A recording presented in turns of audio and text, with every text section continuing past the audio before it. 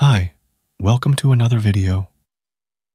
So, as I just created a video a bit back about Claude 3.7 Sonnet when it was not released, but now that it's out, I want to talk a bit more about what it brings to the table and what's new here. They have launched two things, Claude 3.7 Sonnet and Claude Code. They say that Claude 3.7 Sonnet is their most intelligent model to date and the first hybrid reasoning model on the market. Claude 3.7 Sonnet can produce near-instant responses or extended step-by-step thinking that is made visible to the user.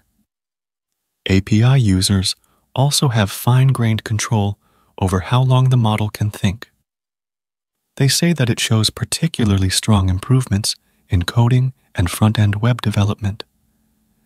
That's why they are also launching their own new coding tool called Claude Code. It's under research preview as of now, but it will be generally available soon. They say that Claude Code is available as a limited research preview and enables developers to delegate substantial engineering tasks to Claude directly from their terminal. The model is available on all plans, including Free, Pro, Team, and Enterprise. One bummer is that it still costs the same as before, and if you make it do the thinking, then the thinking tokens will also be added. So, that's a big bummer. Almost as expensive as O1, I believe. They say that Claude 3.7 Sonnet is both an ordinary LLM and a reasoning model in one. You can pick when you want the model to answer normally and when you want it to think longer before answering. In the standard mode, Claude 3.7 Sonnet represents an upgraded version of Claude 3.5 Sonnet. In extended thinking mode, it self-reflects before answering, which improves its performance on math, physics, instruction following, coding, and many other tasks. We generally find that prompting for the model works similarly in both modes.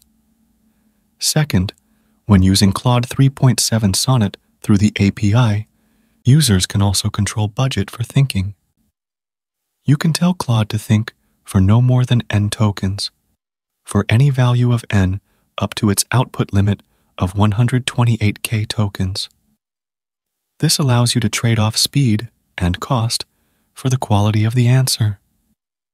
Third, in developing our reasoning models, we've optimized somewhat less for math and computer science competition problems, and instead shifted focus towards real-world tasks that better reflect how businesses actually use LLMs. In software engineering or on SWE bench, it beats O1 and O3 by a wide margin. I think it beats GROK as well. In agentic tool use, it's also quite great. Claude Code is basically similar to every other one. It appears to be a terminal-based tool as of now. So, it is like ADER for most cases.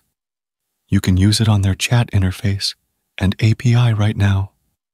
It might take a few more minutes as it's getting rolled out, and it's also available on the free tier.